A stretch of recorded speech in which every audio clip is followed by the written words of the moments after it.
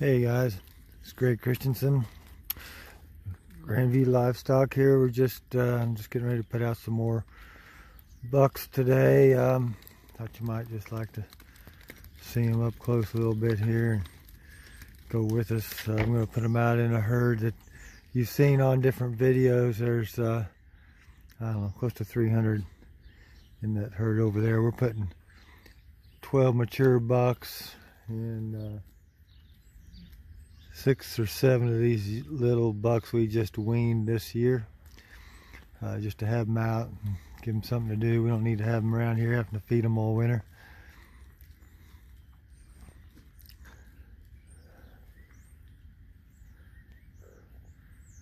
So we'll load them up in the trailer and we'll take them on over there. Well, here we are, loaded up, and we're going to load a 4-wheeler in case we need to bring the doe herd to them so they'll find them, get everybody settled in there. And so we're going to load up and head to the pasture. All right, so here we are over this pasture we got the does at. I think I'm going to go down there and bring some of those does up here a little bit closer before I turn the bucks out.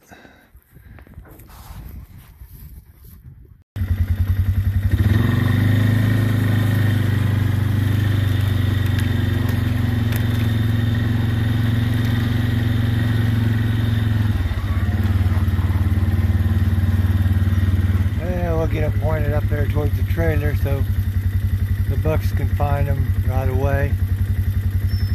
You always got to be careful about your guard dogs when you turn new animals out like these bucks. They're going to want to chase them around a little bit, check them out, and so you got to be on your toes. Sometimes I chase them away with the 4-wheeler if they get too rough with them.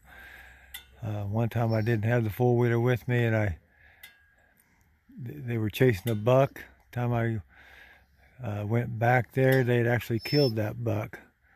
So that can happen. It's only just happened that once, and I don't anticipate to happen again. So let's see how it goes. All right, so hey, we got them up here, and they're curious enough just to come on up here to the trailer. We got 4 guard dogs in here looking over things. Okay, so let's go in here and put these guys out.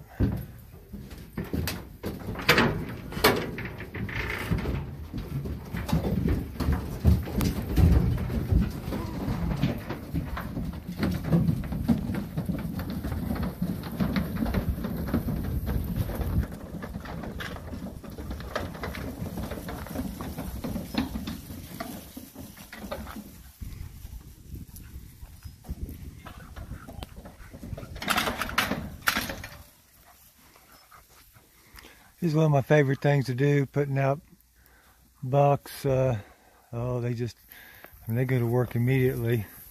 I don't know if you really have that many does in heat or if they're just trying to chase down, see who they can get a hold of here. But it's always kind of fun to turn them out. It's a beautiful day here. It must be 65 degrees here all of a sudden today. So yeah, now I remember telling you the other day, and I'm going to stress it again, if you have several herds, don't put all your bucks out in every herd all at once. It took me a few years of having some bad weather during kidding season to figure this out, but we like to stagger them, I don't know, 3 days, 4 days to a week between herds, and that way, if you hit some bad weather, you don't have all your herds in the heart of kidding season at the same time. And so usually in the springtime, bad weather will be gone in 2-3 days and it'll warm back up. So we spread them out. So if we do hit bad weather, we can concentrate on checking that one pasture, put our efforts into that, and not have to worry maybe the other pastures weren't kidding yet, or they've already gone through the critical time of kidding season. And so that's just a little tidbit for you. I don't know, you're probably smarter than I am, but it took me a few years to actually think about that and think of what I was doing. Hit a few snowstorms and cold rainy days in April, and now we wait and we don't kid till May, and even lamb we start in May. Your best market to sell is January, February, March, so you don't have to worry about those kids being big enough for an October market or November market.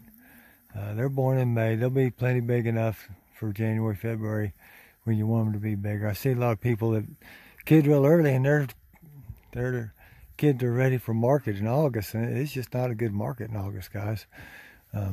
If it is a good market in August, it'll be a better market in December, January, February, I'll tell you. So, and even after that, it's just that time February, March and April roll around, I'm tired of them. I want to get them gone because we're about ready to get lined up for kidding again. So we put some of those little yearling bucks in here with them just to get them out of our hair, and they can just be out here with the does. If they breed some, fine, but I don't really count on them for breeding anything. So there you have it. That's the last of the bucks we're going to put out this year. We've got still got some bucks in the pen. What we'll do is, 3 weeks now or so, we'll take those bucks. There's some bucks that were limping.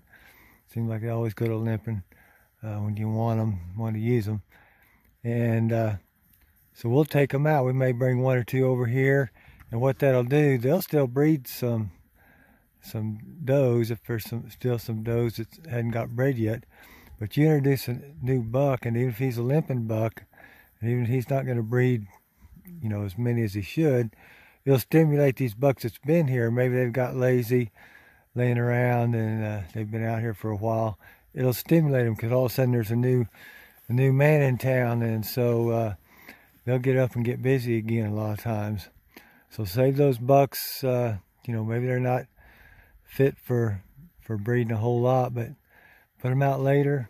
We'll probably come back this herd maybe 3 weeks. Got a couple other places that we'll put some too. Same kind of a deal. 3 weeks is your heat cycle, and or you may have a place and maybe it's got 100 does there, and you got one really good buck that you really like.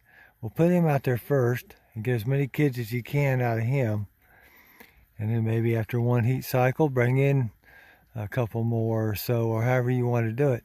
But then the first ones you have born, you'll know is out of that better buck, the one you like the best. So just a couple things to think about. Yeah, it's maybe you don't think about all that stuff. I didn't think about much of that until I had goats for several years. I wish I'd have known it up front. So hey, it's a beautiful day. Yeah, these does are ready to meet the bucks, and vice versa, I'm for sure. So y'all have a good and a happy day. Amen.